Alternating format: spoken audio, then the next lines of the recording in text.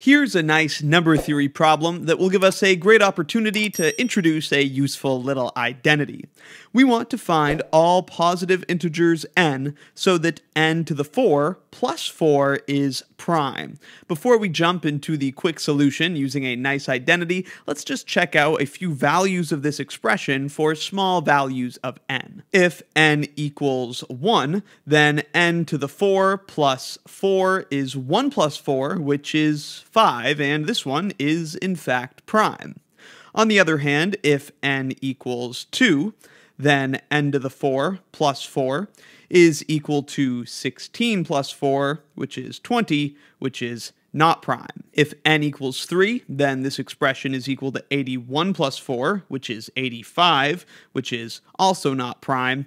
And of course, since we are dealing with a fourth power, these values will pretty quickly become unmanageable without a calculator, and then they'll become unmanageable even with a calculator. So we'll have to use some smart algebra. This is one of those situations where we really wish there was a nice factorization for a sum of squares. There is a well-known factorization for a difference of squares, of course, a minus b times a plus b, but in this situation we have a sum of squares, n squared squared plus 2 squared, and there's not a factorization for that, except in some special cases.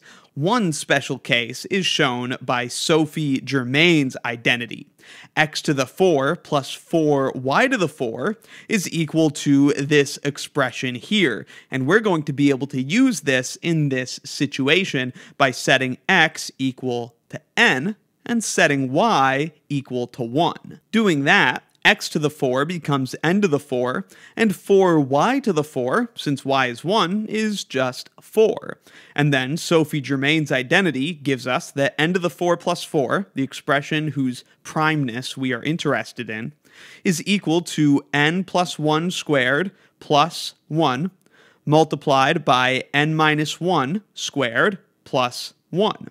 And this is equal to n squared plus 2n plus 2, expanding the binomial and combining the 1 with that 1 squared. And this is getting multiplied by n squared minus 2n plus 2, again expanding the binomial and simplifying. So then this basically gives us our answer. If we plug in n equals 1, you're going to get 5 multiplied by 1. Of course, that's prime. But for any other value of n, our expression, n to the 4 plus 4, is obviously not prime, because right here we have a factorization into integers, this times this.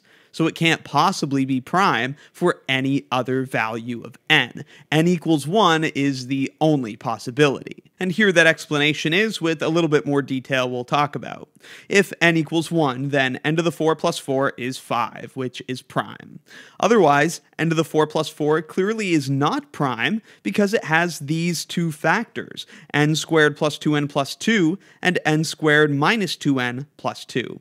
For any value of n greater than 1, these two factors are going to show that the number is not prime, because each of these factors is positive and not equal to 1 when n is greater than 1. And they're both clearly integers, because everything here is just multiplication and addition of integers. And we know that both of these expressions are positive and not equal to 1 for n greater than 1, because when n does equal 1, this expression is equal to 5, this one is equal to 1, and from there they both only increase, which you could see by taking their derivatives, or if you don't want to use calculus, we could just plug in n plus 1 to this expression and quickly see that's greater than just plugging in n, and we could plug n plus 1 into this expression and quickly see that it is greater than just plugging in n. So they're both increasing, so after n equals 1, they're both just going to go up and up and up for each value of n. Clearly, it demonstrates that this expression will be composite. And that's how we solve this problem using Sophie Germain's identity, which is a pretty common character in math competition problems, so it might be worth remembering.